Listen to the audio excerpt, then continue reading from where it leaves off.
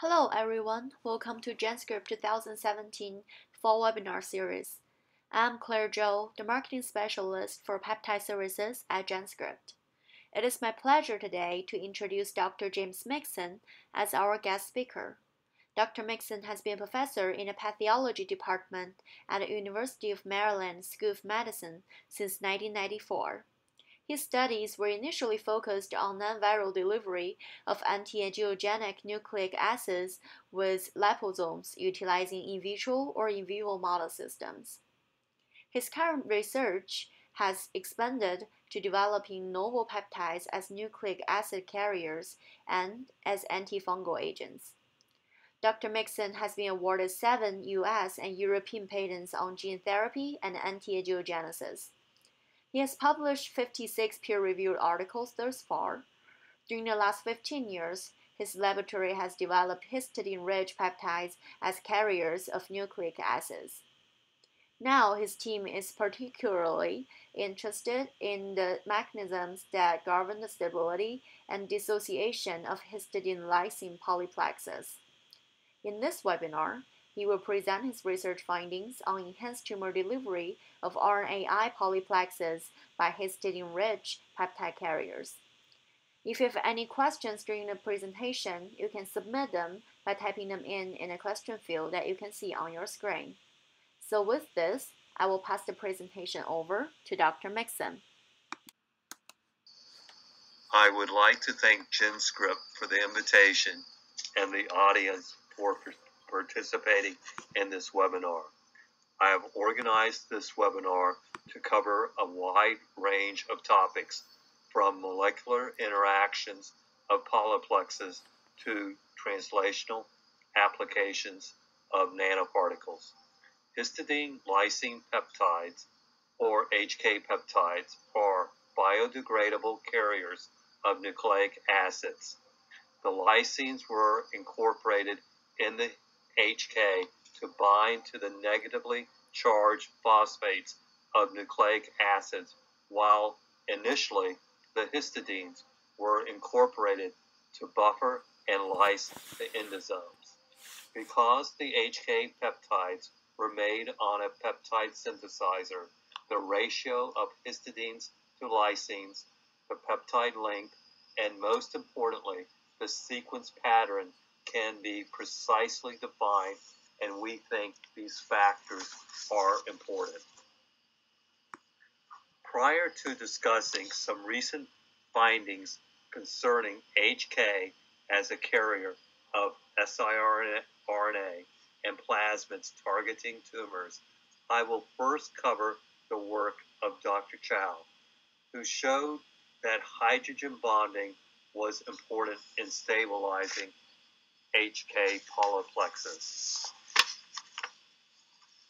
What stimulated this study was a prior observation which showed that HK plasmid complexes maintain high transfection efficiency even with pre-exposure to serum for 24 hours. In contrast, the polylysine plasmid complex had a marked reduction in transfection within 5 minutes of serum exposure. This result led to the hypothesis that histidines may engage in non-ionic interactions with nucleic acids to maintain the intact polyplexes. As a result, we explored the interaction between HK peptides and siRNA. We compared linear and branch HK peptides. An example of the 4-branch HK peptide is H3K plus H4B, which is an effective carrier with low toxicity. As a control for the branch HK, we used a branched asparagine lysine peptide, which substituted asparagines for histidines. Please note that the 4 branches emanate from a 3-lysine core. With gel electrophoresis, we determined that HK polyplexes resisted serum-induced degradation. while the asparagine-lysine polyplexes did not. Prior to electrophoresis, the polyplexes were incubated with 50% serum for 1, 4, 6, and 24 hours. The peptide siRNA molar ratio was selected for 100% retention in the wells. Polyplexes in lane 2 act as a control and were not incubated with serum, whereas polyplexes in lanes 3 through 6 were incubated in serum for different times. The branch HK polyplexes on your left show negligible degradation in serum. At the 24-hour time point, there is a minimal decrease in the signal compared to the control in lane 2. In contrast, the branch asparagine-lysine polyplexes on your right showed a time-dependent degradation. At 6 hours, there was a marked decrease in the signal, whereas at 24 hours, the signal was barely visible. This suggests that histidines have a role in stabilizing the HK polyplexes. We next studied whether the gene silencing activity was correlated to the stability of the polyplexes incubated in serum. Again, polyplexes were exposed to 50% serum for 4 or 24 hours. Then the polyplexes carrying siRNA targeting luciferase were used to treat luciferase expressing cancer cells. Now, the solid bar on your left represents untreated cells. With the use of the branch HK as a carrier, luciferase expression was inhibited by 90%, and the gene silencing ability was maintained even with 24 hours of pre-exposure to serum. Although the branch asparagine-lysine was not as effective as the branch HK at silencing, more importantly, the asparagine carrier showed a 60% reduction in gene silencing with 24 hours of serum incubation. The results demonstrated that gene silencing activity of the polyplexes were correlated with their stability. We then tried to figure out what makes HK peptides better carriers. We studied the binding of 2 peptides to siRNA with isothermal titration calorimetry. We titrated the peptide into an siRNA solution at physiologic pH. Initially, when there was an excess of siRNA to peptide, the binding was exothermic. On your left, the level of exothermicity initially was minus 80 kcal per mole. And the interaction initially was likely bimolecular. We were particularly interested in this early phase of interaction prior to the polyplex formation. The endothermic peak was due to charge neutralization induced aggregation. We think this peak in the negative phase may be due to charge heterogeneity of branch peptides and the structure of the siRNA. Analogous to the branch HK peptides, the branch asparagine has a similar binding pattern as seen in the insert, perhaps due to its ability to form hydrogen bonds. However, the level of exothermic reaction is only 1/5 of the branch HK peptide. The level of exothermic reaction can be correlated to the differences in the stability of these two polyplexes in serum. With calorimetry, we also compared the interactions of branch HK and branch polylysine peptides to siRNA. Whereas HK peptides showed exothermic binding at peptide siRNA molar ratios up to 2, the branch polylysine showed an endothermic reaction. The polylysine data supported the earlier work of Bloomfield's group, which showed that the ionic oligolysine binding to DNA was entropy-driven. This also indicates that the favorable thermodynamic interaction between HK and siRNA was likely non-ionic. To eliminate the branching effect, we compared linear HK peptides with another peptide, in which histidines were replaced by alanines. The side chain of alanine cannot form a hydrogen bond with siRNA. The linear alanine lysine siRNA binding was endothermic, as shown on your right, which was similar to polylysine. In contrast, the initial interaction between linear H2K and siRNA was exothermic, which was similar to the branch HK peptide.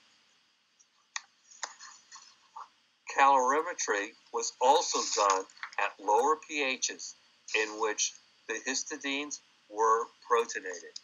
At pH 5, 90% of histidines are charged.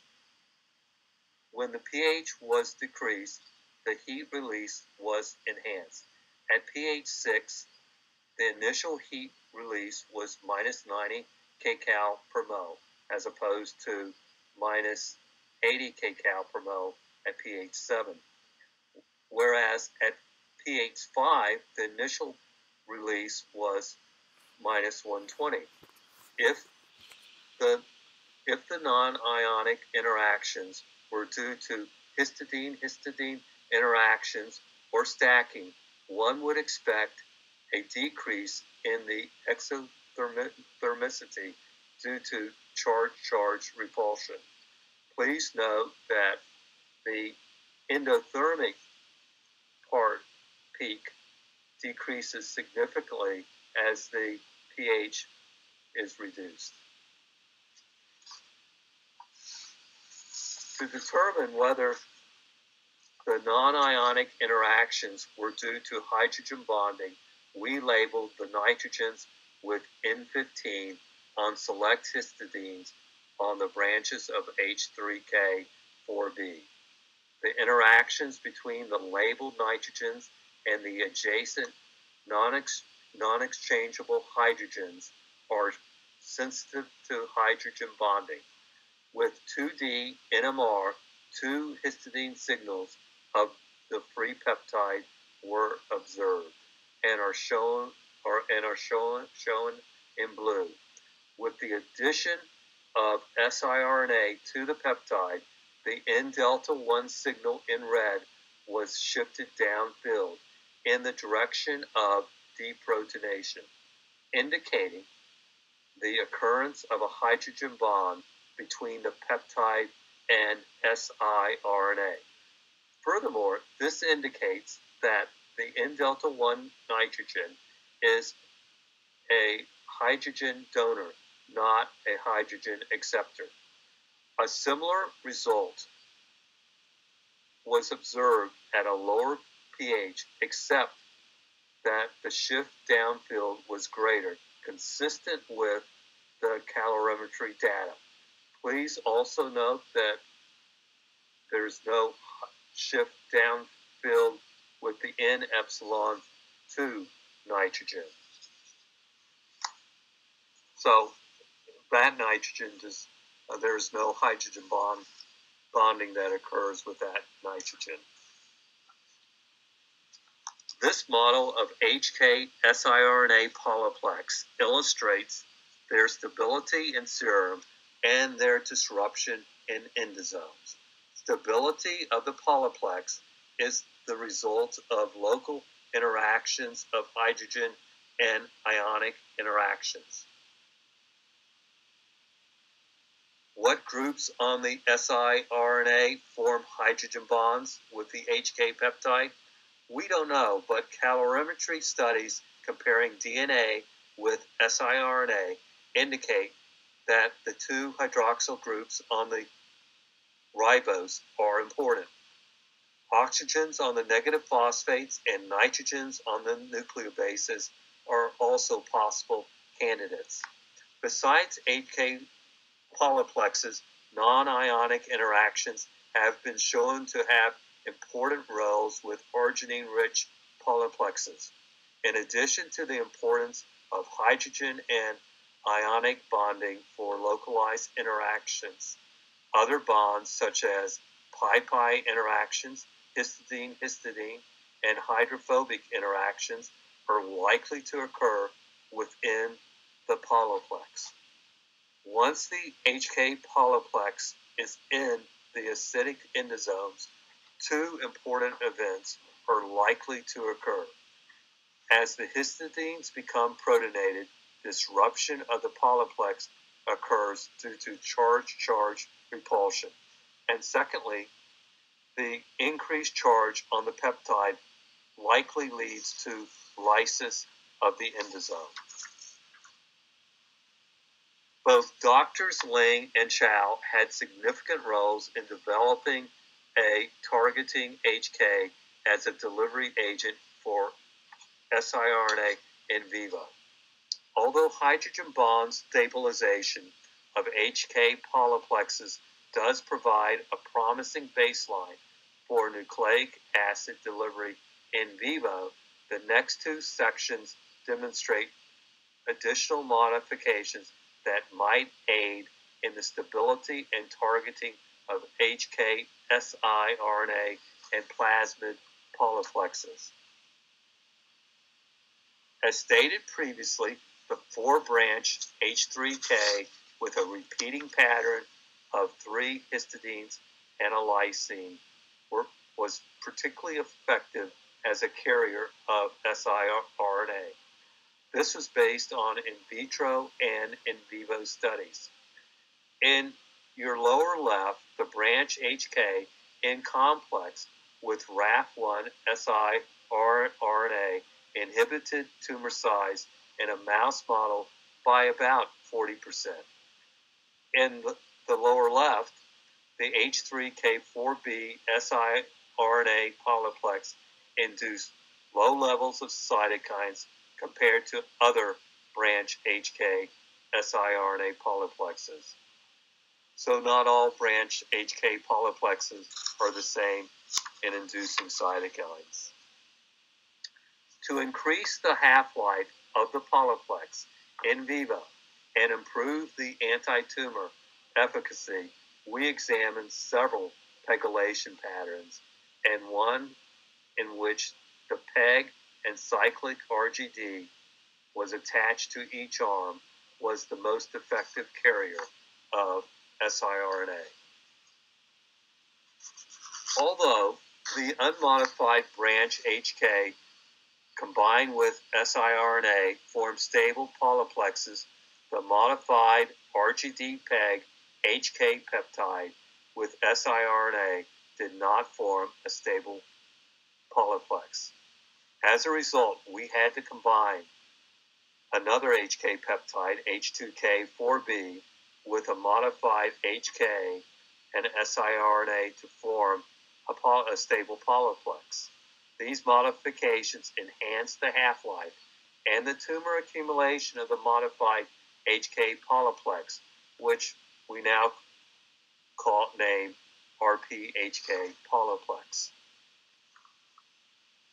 The improved pharmacokinetics and tumor accumulation translated into greater silencing with the RPHK siRNA polyplex targeting luciferase that was stably expressed in tumor xenografts.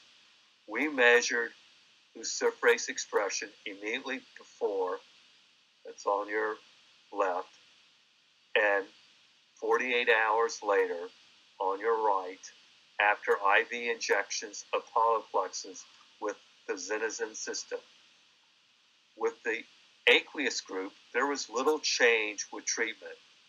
With the unmodified H3K4B siRNA group, there was a 20% reduction in luciferase expression. And with mice treated with RPHK siRNA, there was a marked down regulation of luciferase by about 80%. Besides cyclic RGD PEG modifications, cross-linking of cysteines at the end of the branch HK also augmented silencing activity.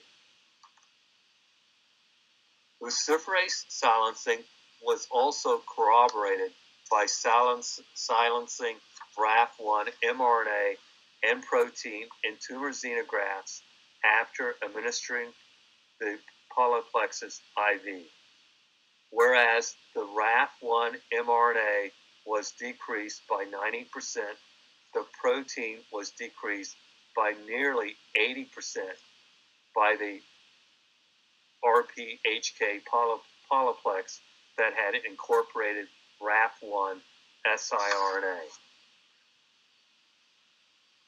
Whereas most investigators have abandoned the use of plasmid-based therapies in favor of mRNA and siRNA, Dr. Ling and my lab determined that the HK does provide an extremely efficient method to deliver plasmids to tumors in vivo.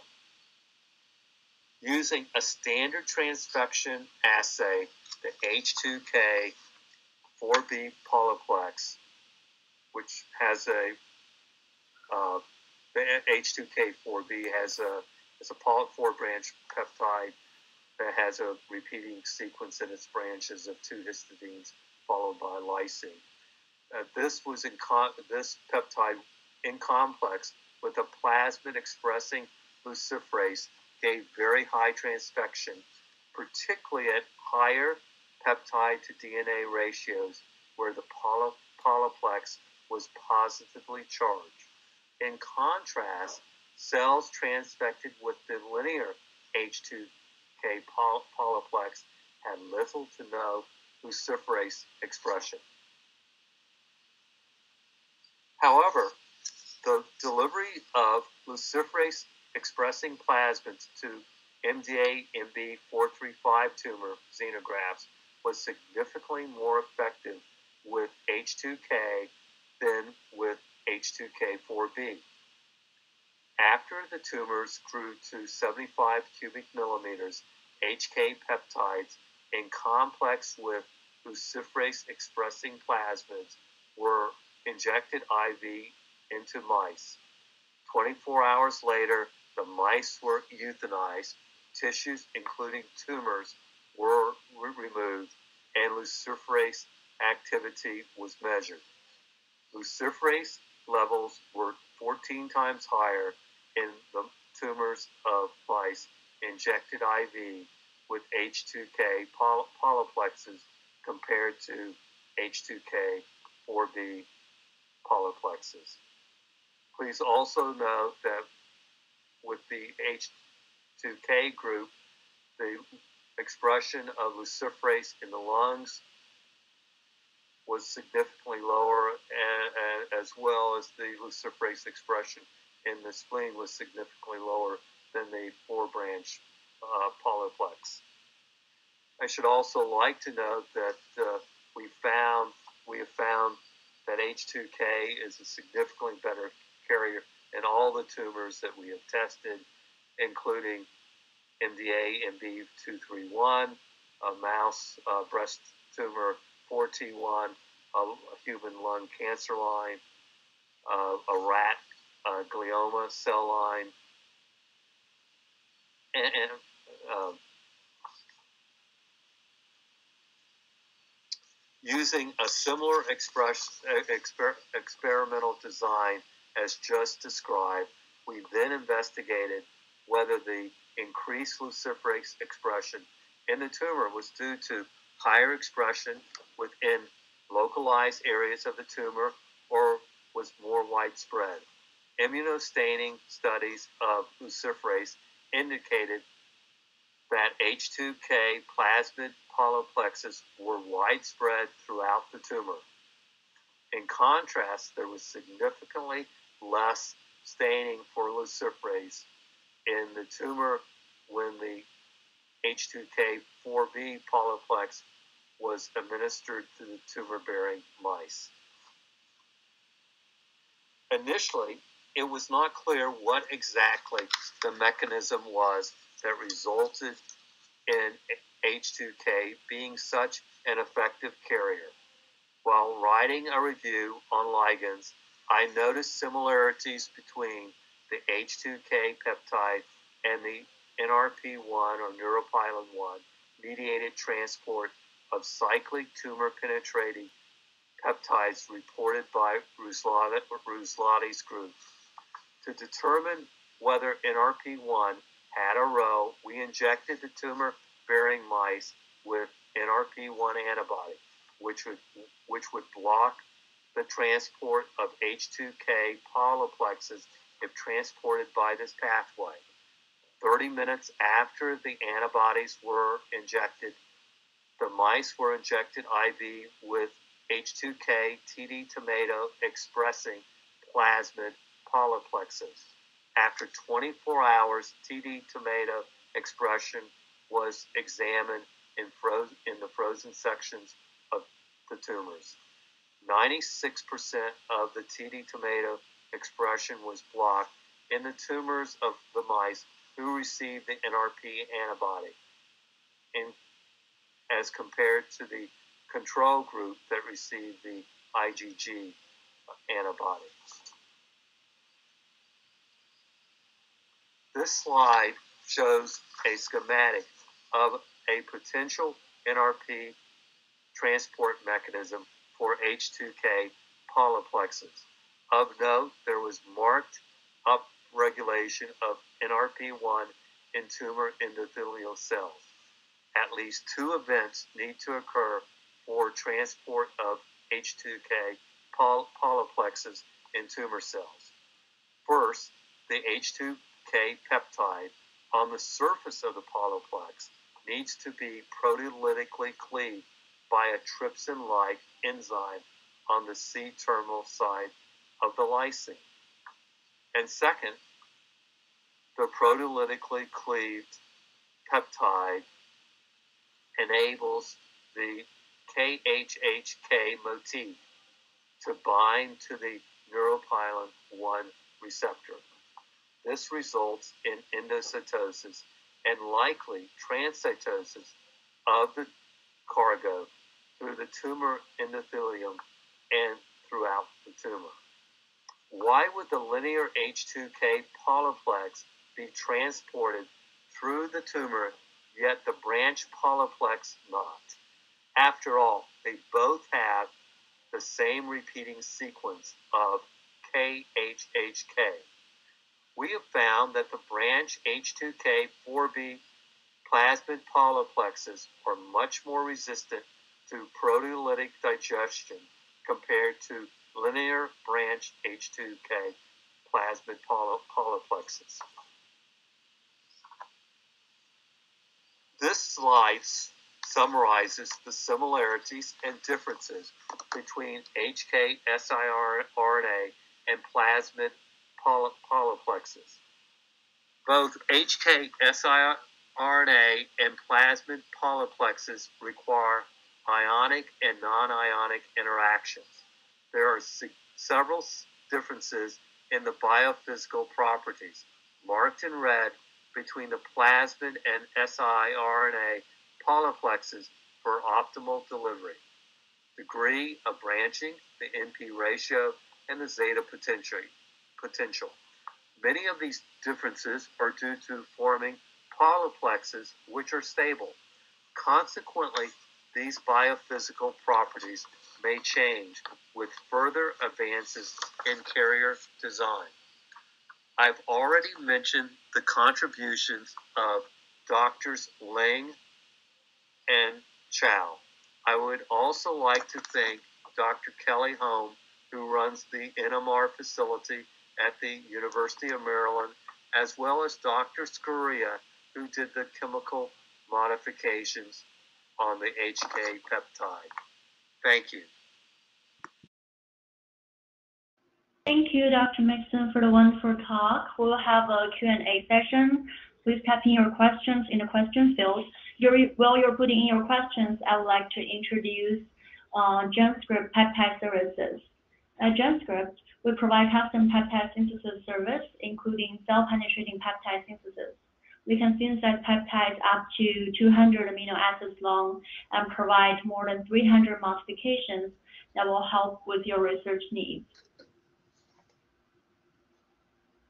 We provide purity options from true to higher than 98%, as well as quantity range from milligram to kilogram. With our automated peptide synthesizers and the assist of microwave technology, we have the capability to synthesize high-quality peptides and deliver them to you in as fast as 5 days. With our ISO 9001-2008 certified total quality management platform that ensures each custom peptide is triple-checked with quality via both MS and HPLC analysis after each step during peptide purification and quality control procedures. In addition, we also package all peptides in our trademarked argon shield packaging tubes to protect your peptide from any potential oxidation and delinquencies during delivery. In the past 15 years, over 10,000 scientists worldwide have used our peptide services and published more than 1,400 peer-reviewed publications. For more information, please visit our website, www.genscript.com. You can also directly email me at clarez@genscript.com for any questions that you may have. Finally, at the end of the presentation, you will receive a brief survey. We encourage you to fill out this survey, and this will help us improve our future webinar series. With that, I would like to turn the presentation control over to Dr. Mixson for a Q&A session. Okay. I can't see the questions, so you may have to... Sure. So Dr. Mixson, we have a question here. Can you compare the interaction of nucleic acids arginine-rich and HK peptide? Yes. The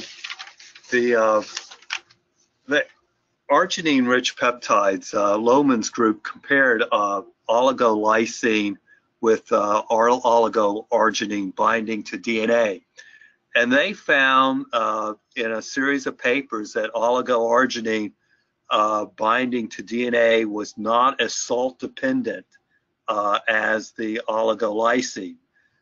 They speculated that it was due to hydrogen bonding between the guanidino group of the arginine and the DNA. Now, to the best of my knowledge, it hasn't been shown whether if the 2D NMR has been done with the similar to with the arginine peptide as we did with the HK peptide, but I suspect that hydrogen bonding would be shown with 2D NMR. The other thing is, I'm not since the guanidino group can be both a hydrogen acceptor as well as a hydrogen donor, very similar to the imidazole and the asparagine group. That also remains to be shown if it is a hydrogen donor or acceptor. Another difference between these two polyplexes is that arginine, of course, is totally protonated at physiologic pH, and at more acidic pHs, such as what would occur in many types of endosomes, there is no further protonation. Whereas the HK peptide is only partially protonated at physiologic pH, most of it coming from the lysine groups, so that when they, as I said earlier, when they do get in endosomes, they do become protonated, and this almost acts as a spring to disrupt the polyplex.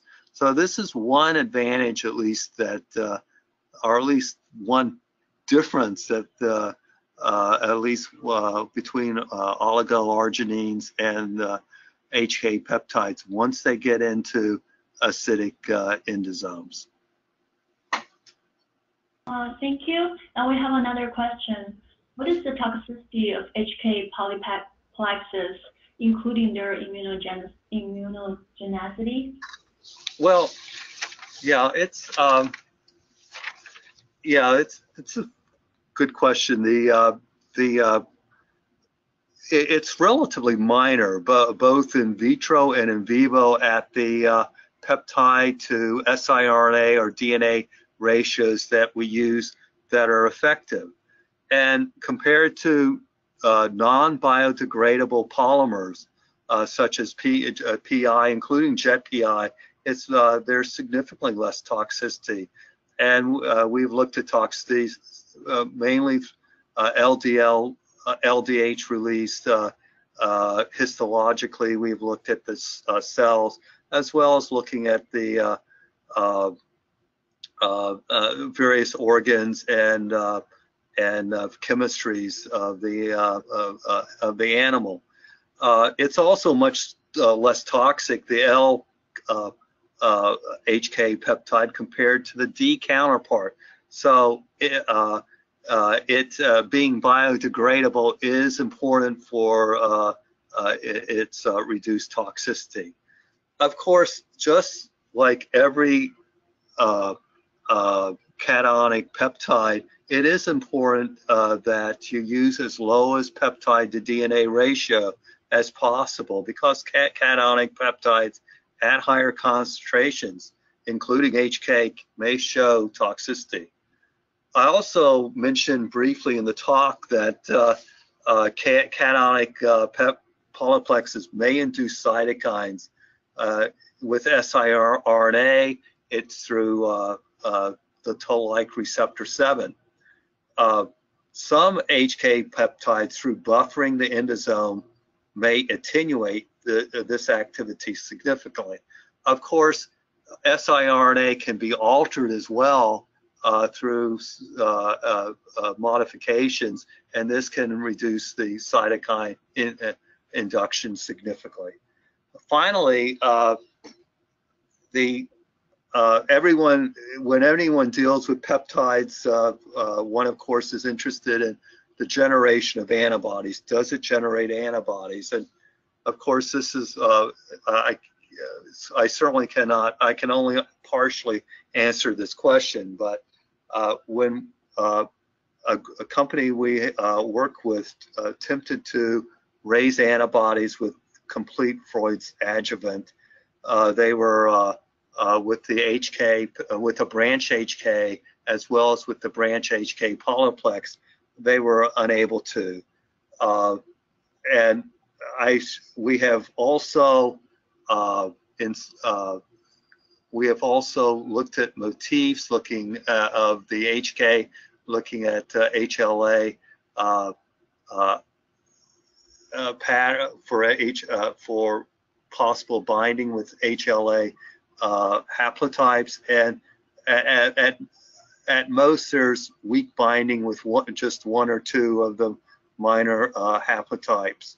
So